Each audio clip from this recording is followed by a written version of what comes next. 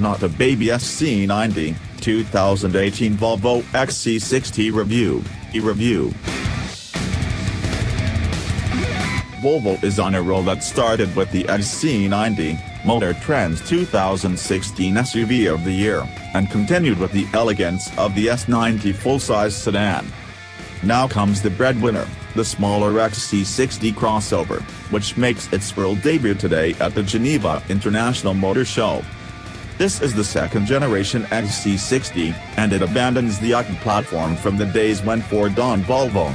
When Ford sold Volvo in 2008, the Swedish automaker knew it had to create its own platform to make future cars.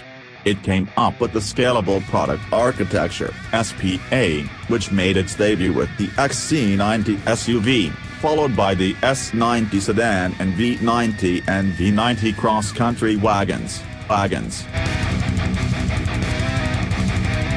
Before continue, please subscribe, share and comment. Thank you. Now it underpins a fifth vehicle, the 2018 XC60. It goes on sale in the US in the fall. Pricing has not been disclosed.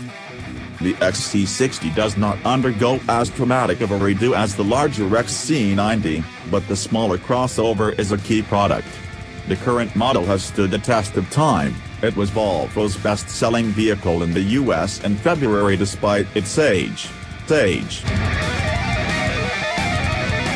The all-new 2018 XC60 is not a scaled-down XC90. We were quite sure we wanted a different look and not the Bushika design, Thomas Genlath, Volvo's senior vice president of design, says, referring to the Russian Matryoshka nesting dolls of decreasing size. An internal design contest netted 8 designs that led to the model unveiled today. Genlath says it was the smoothest design process of his career, even with the pressure of replacing Volvo's volume vehicle. Smooth childhood, nice parents, he says with a smile in describing the latest iteration of SPA.